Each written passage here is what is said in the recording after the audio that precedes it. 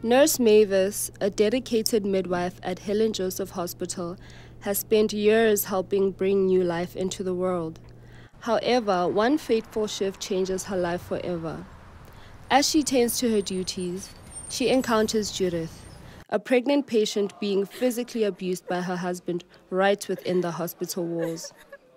This horrifying sight triggers a flood of traumatic memories from her own past when she suffered domestic violence at the hands of her abusive father. Overwhelmed by anxiety and panic, Mavis's heart rate skyrockets. She discreetly calls the police while checking her vitals. The police arrive and Mavis bravely reports the abuse that she witnessed. However, the officers are hesitant to arrest the abusive husband due to the lack of concrete evidence. Frustrated and driven by her own traumatic past, Mavis makes a very difficult decision.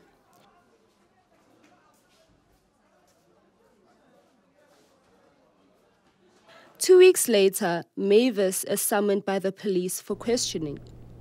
They are curious about why her heart rate had spiked on the day of the incident. With compassion in her eyes, Mavis shares the truth with the officers.